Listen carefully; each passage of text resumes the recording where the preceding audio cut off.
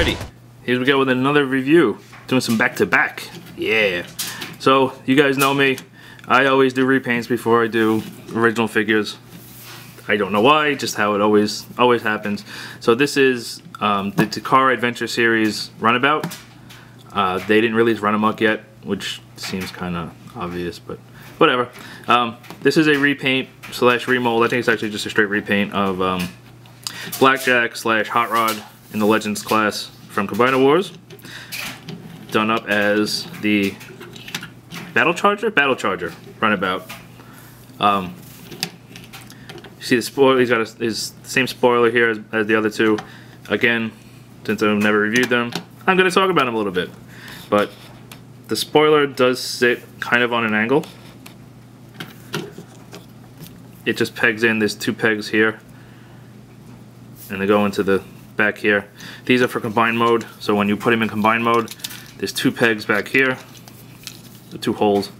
This pegs in to the front very tightly, and then that slaps in the front of one of the Optimus molds, and then you can have them as a part of a combiner team if you really want to. This comes off. This is very, very tight on this side. So like I said, this just goes back in the spoiler, like so. Doesn't sit flat. I mean, it sits flat against the body, but because this section is lower than the roof of the car, it goes upwards on an angle, and this kind of like just mushes against the hood, which is isn't the best. Does roll okay. Again, these wheels are pinned on. I mean, not pinned on. They're pegged on, not pinned on. If they were pinned on, pinned wheels generally roll better than pegged wheels. You can see the peg deep in there.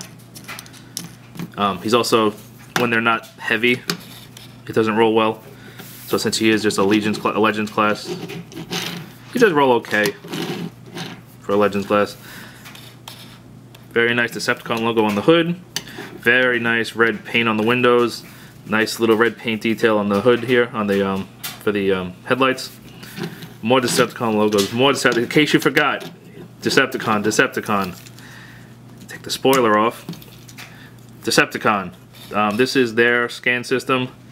If you take the mobile app and scan that, the Japanese version of it, you get stuff, I guess. I don't know. I don't know if it's a game in Japan, or because if on the American ones, if you scan them on the like the RID figures, there's a game and you can unlock them in the game. And I don't know, because I played the game for about 30 seconds. I was like, this is dumb, and I stopped playing it. But you know, just in case, there's 4 Decepticon logos. In case you forget, but it is a very mean-looking little sports car. I very much dig this as more as a Decepticon than an Autobot. So yeah, really not a whole lot else to say about him in this mode. He's pretty clean, especially for a Legends class. Even underneath, very clean, which I do like. So yeah, since he is a Legends class and he is official, transformation is fairly simple. You can just basically lift up on the hood and just start separating stuff, pull out the doors, lift up this whole section. This is on a hinge, so we'll just lift that all the way up for now. Zoom out a little bit. These are the legs. The legs are, you split the legs, they're on like slide. Let me show you. They're on these kind of, you can, I think, peg them together straight on, but they're really designed to slide like that. So you just kind of pull this one down like that, and that gets the leg separated. The arms come away like this for more Decepticon logos, in case you forgot again. This comes along his back like that. And you break this piece off, fold that piece down, and he is done. He is in his robot mode. Oh, and then, sorry, flip the arms around to reveal the hands. So there he is. He does look very nice. Hopefully he comes across well, because he is very black.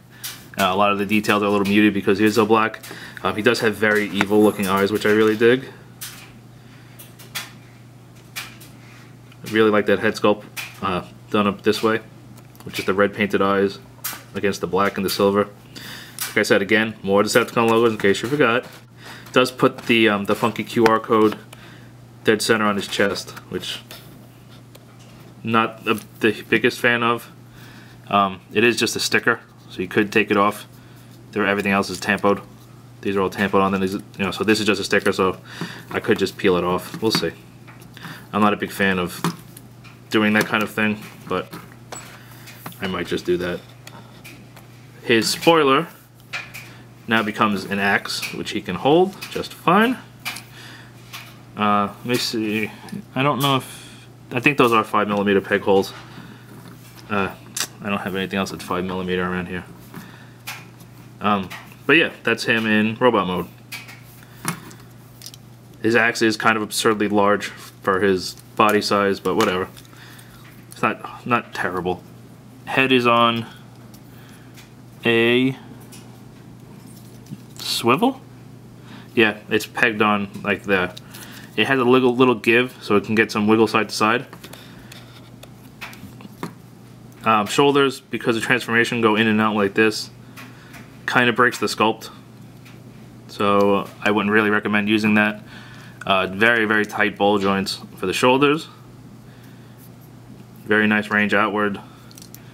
Again, forward. I'm turning these very slowly because the ball joints are very tight.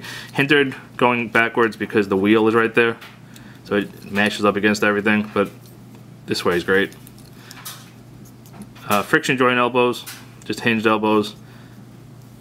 Get you a little past 90 degrees, but very tight. Hands are molded. This section does not peg in at all, so you can do that. So just be careful, like when you're messing with them, not to, and then you lose his head. Nothing at the waist. Ball jointed hips. Get you really good range. Cut above the cut above the hip there, or whatever, the thigh. Yeah, I guess the top of the thigh. So it gets him all the way out. Nice. And I ripped his leg off. Nice knee. Get you basically as much as you want. Nothing forward at the knee, and feet are molded in. So yeah, there he is again with his little axe dude. I really like this guy. I think he worked really well as a Decepticon. And in case you forgot, you can still see Decepticon, Decepticon, Decepticon, Decepticon, Decepticon, Decepticon. All 6 Decepticon logos, in case you forgot. They are there. Oh, excuse me. So yeah. If you can grab this guy or any version of this mold, just pick the one you like. There's a replacement axe for this guy on Shapeways that I might actually pick up, which turns this into a gun, this handle middle part, and then also adds so the wings can, because obviously half of the pegs are on the back here. So for like Rodimus, to give him his spoiler, because you can't put this on his back properly, you'd have to put it sideways. Like, ugh. This peg is very tight, like I said. You'd have to put it like that, and that looks absolutely ridiculous. So there's extra pegs or adapters so that you can put it that way and have a spoiler, which I think might look pretty good on him. And it also gives you new peg holes, because the pegs that hold them on in combined mode are just formed from that. So that can be a little loose, so it gives you an extra piece for that. So I might pick that up. See how it looks on this guy. I do have Rodimus and I do have Blackjack, but I do really dig this version of the mold. Very fun little Legends figure. Size comparison, the only thing I have right now with me is little Maggie. So you can see he is just a small Legends figure, but he's a nice fun little pocket toy. I do recommend him, and since he is a Takara Japanese exclusive, you're gonna have to pay for him if you want him a little bit more than the regular Legends class. I think you're gonna pay 15 or 20 bucks for him versus 5 or 10 in the store for a US version. So pick up any version you want.